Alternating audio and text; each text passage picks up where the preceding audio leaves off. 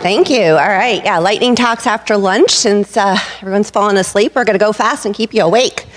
I'm Jocelyn Mozak, as she said. I have a WordPress agency here in Portland, Oregon. I've been working with WordPress for about 10, 11 years now. And I also coach other WordPress professionals, business owners, and agency owners. And today I want to talk to you about is cloning yourself using automation. I'm not a biologist, I don't know AI, so I can't actually replicate you, but I know for me, having another me running around is probably not good either. But what I want to talk about is how to use automation in your business to effectively clone yourself, to take those tasks that are repetitive and find ways to have someone else or something else do it so it frees you up to do what's important in your business and where your time is best spent. So what I'm going to touch on today, and I'm just going to drop into a few points within a project life cycle. So I'm going to look at how we use automation for a standard WordPress development project within my business. So typically, projects start like this. You get an email from a prospect, and they ask the exciting question of, so how much does a website cost? To which we all go, well, it depends. And our goal in this is with using automation is to go from that email of how much does it cost to the sales call where we actually, if this is someone we want, will potentially write that estimate and get them onboarded as a client. So with the email of how much does it cost, we're going to reply with an email, and it's going to go something like this. Thank you for reaching out. To provide an accurate estimate, I'm going to need a little more information. Here is a link to my project request form. So you're already hearing a little bit of automation. Instead of my putting questions into this, I am sending them to a form that is going to ask them specific questions I need to really figure out if this is a client or a prospect I even want to have a sales call with. Continues on. Once complete, you're going to be taken to my scheduling page. A little more automation here, where you can select a time from my calendar that works with your schedule. I look forward to learning more about your project. So again, we're hearing a little bit more automation in there. There's a scheduling calendar, or instead of back and forth emails, they're going to find a time that works for them based on my calendar. We're going to dive a little deeper. So this email is actually a canned email. For anyone who uses a Google Mail, you have the opportunity to have canned emails. So if you notice I have it in green, there's going to be some color coding as we go through this presentation. Green means I have to do something.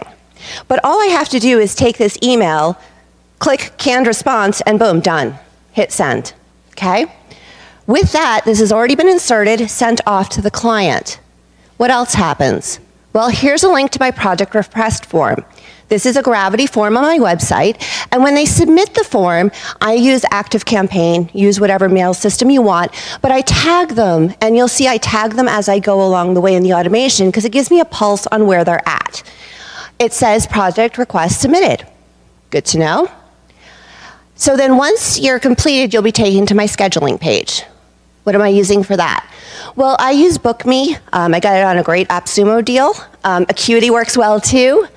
That links in, it basically gives the opportunity for me to have appointments that are of the period of time I'd be willing to do for a sales call, i.e. about 20 minutes. It's tied into my Google Calendar. When they sign up, it gets tied into their Google Calendar. It's automatically put on my Google Calendar. Reminders go out a day before, an hour before. They're told that the meeting's going to happen in a Zoom room, and here's a link. And I tag them in ActiveCampaign that the sales call was scheduled. So these things, if you notice, I've gone from just popping in a canned response to potentially they've gone and found themselves, they've answered my questions, and only once they answer do they get to go see my calendar. They've now found the time that works on my calendar, they've scheduled it, and it's on the books. Now, there's a lot of other little things I do in here because automation can be refined and expanded upon over time. So I've got the tag of project request submitted, and I also know there's this tag of sales call scheduled. So what happens if they fill out the form, it brings them to the calendar, and they don't sign up? Well, I can know this in my system based on these tags and potentially 3 days later send a follow-up saying, hey, thanks for submitting the project request inquiry. I'd love to get you on my calendar so we can talk about it. Here's the link. right?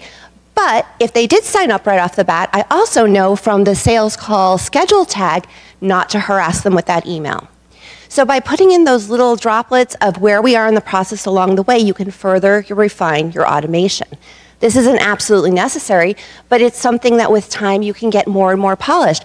And so I have gone from an auto-canned response to them on my calendar. I can also take a peek when I see a booking come through at what they submitted, because that comes to my inbox, and just scan it and quickly decide if I'm going to be like, great, or I'm going to sort of send out, wow, we're not accepting clients anymore. Here's a referral. Please go somewhere else, right?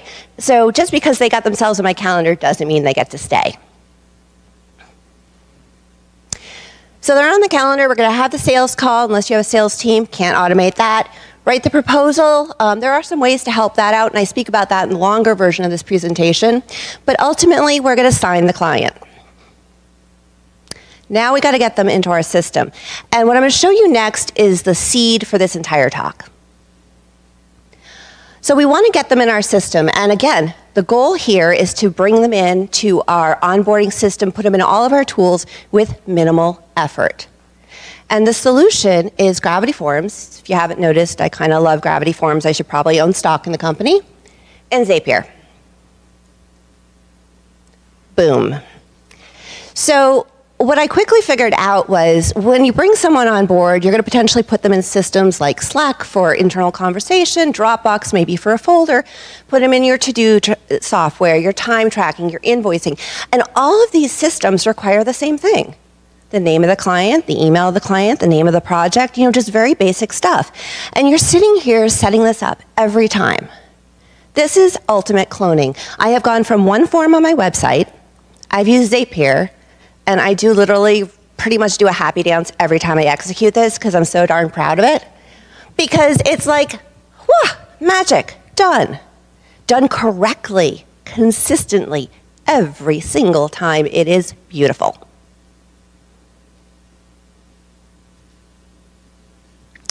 I also want to, while I'm talking about cloning, because really at the heart of cloning, we're talking about, in automation, we're talking about an efficiency mindset here. So just some additional like pro tips is always try to use the same tool suite. As you're building out, you know, you have your go-to theme and plugin, right? It doesn't, every project doesn't need to be a new theme you found on ThemeForest you need to learn. Have the ones you love that you know inside and out. It will save you time. It will make you more efficient. Also create a seed development area. I have one or two sites with my go-tos with all the plugins kept up to date, all turned off, my go-to themes, and I just clone it in. Boom, you're set up and ready to go. You turn on what you need as you need them. When you launch, the ones you don't need, you delete. Done. Only use hosts that you know and love.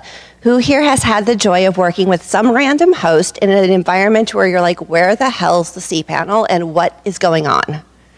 Yeah. Efficiency? No. There's either going to be, you got some options here. One, they can use what you want. Two, they cannot be your client. Or three, there is going to be some major pain and suffering fee that they are paying. And it might not be worth it. And then really just continue to think about how you can automate. I'm going to, at the very end, providing how you have time, I'll kind of talk a little bit about how you can automate through your process. But as you catch yourself doing things that are basically anything, if you can outline a how-to, you can automate it, and that means either a tool or somebody else, not you, can be doing it.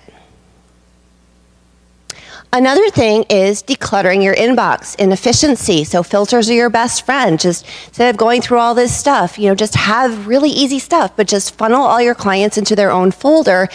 And one way to clean out your inbox is to use something like a ticketing system.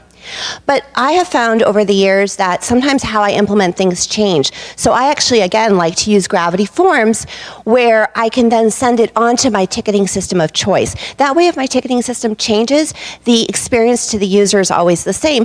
And there's this wonderful little field I've added called Task Urgency, where it's like, okay, so how important is this? Oh, it's a normal task. Okay, we'll have it done in a couple days. Oh, it's sort of important. All right, fine. Oh, the sky is falling. There's going to be a fee for that. Do you know how often the sky isn't falling anymore? Suddenly things are just like not that critical. Who knew?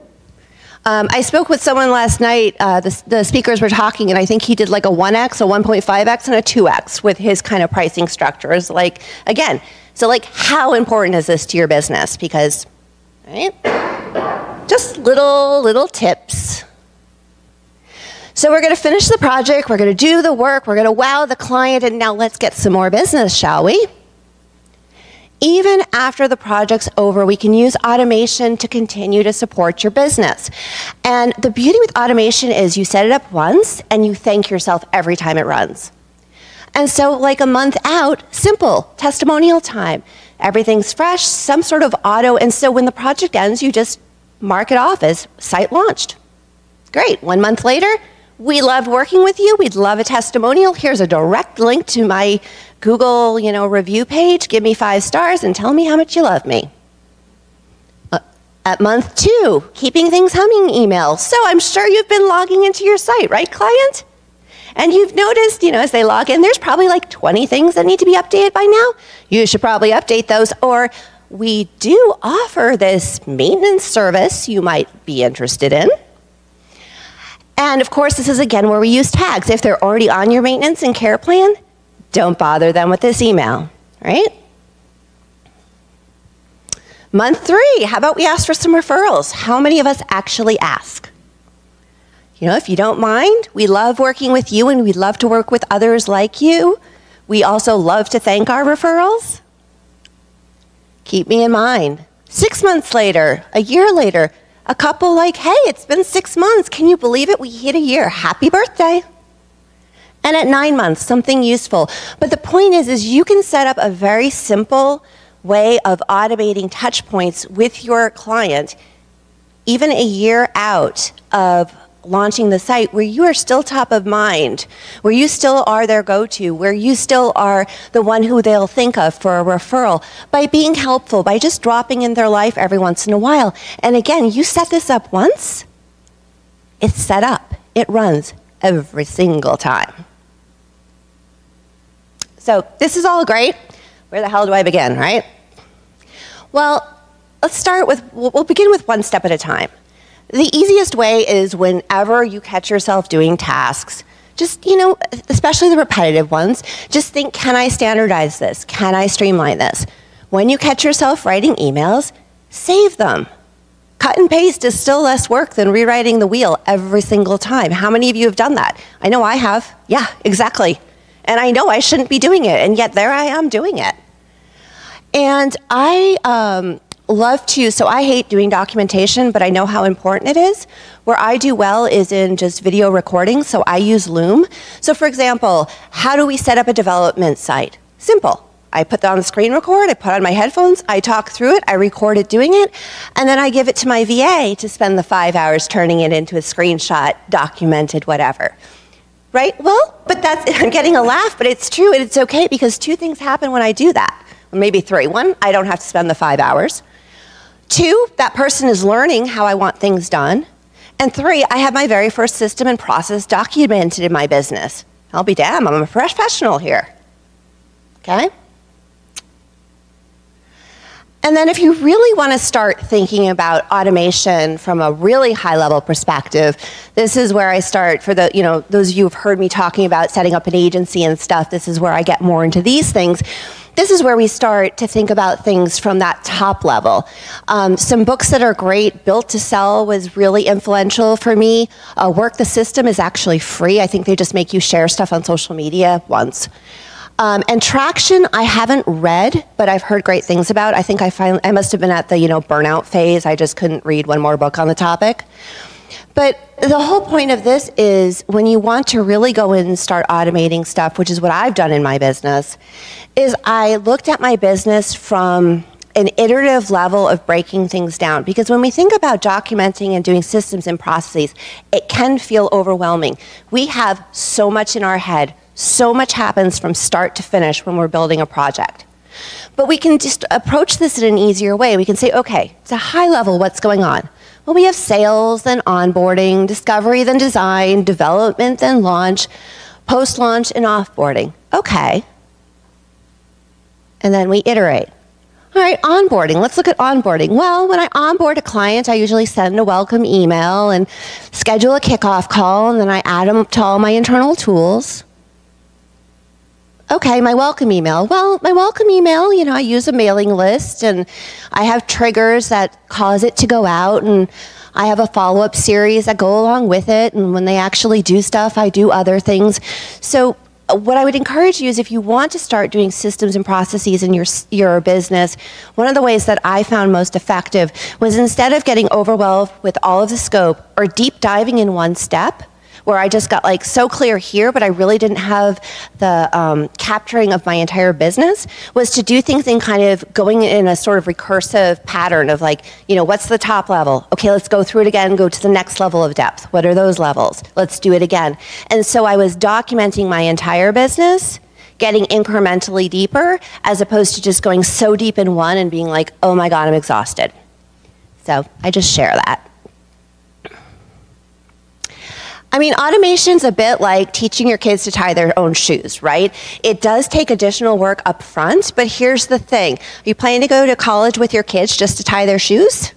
Or do you not, once you've taken the time to teach them how to tie their shoes, celebrate every single time they just do it?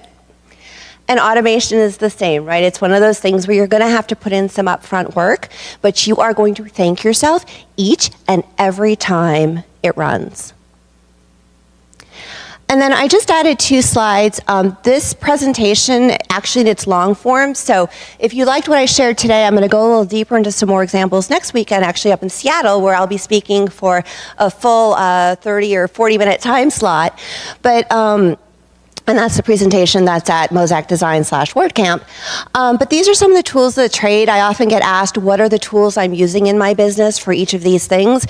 And do know that they'll change and do change with time. But in this moment of time, these are the tools I'm using. And you can see I have a love at the moment of Zapier, the magical online application connector. For those that don't know what it is basically this online tool that an action in triggers actions out. So simply completing a form, I can then say, when a form is submitted, do this, this, and this. So it's kind of one of those like hubs that connect a bunch of online software. And then additional things, Manage WP is what I use for my kind of site management and cloning. Google, of course, Gravity Forms. And then Profitable Project Plan by Jennifer Bourne has been a great one for if you want someone who's already helped produce a lot of things that give you the automation and the steps of a development process. She's great for that. And even through WP Elevation with Tori Dean, I also got some of this mindset. So I just wanted to give credit where credit is due for people who have influenced my life, that have brought me along the way to have some of these thoughts. So I'm guessing I'm getting kicked off stage. But that's me, and thanks for listening.